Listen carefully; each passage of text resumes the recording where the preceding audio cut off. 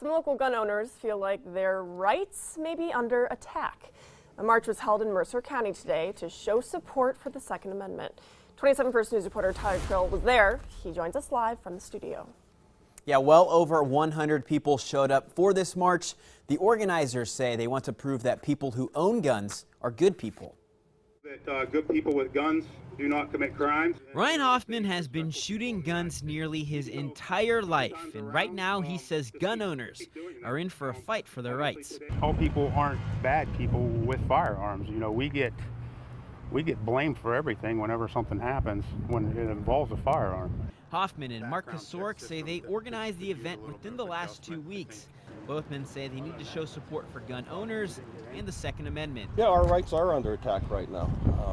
The Second Amendment is an amendment. It should stand as it is.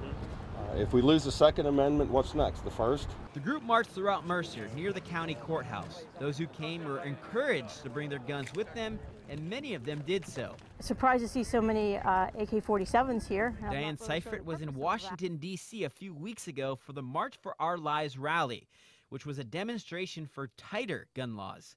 She didn't participate in today's march, but she did come to hear what the people at the rally had to say. We do not need to take the guns away. We need to make it sensible. We need background checks. We do not need the weapons of mass destruction, the AK-47s. We don't need that.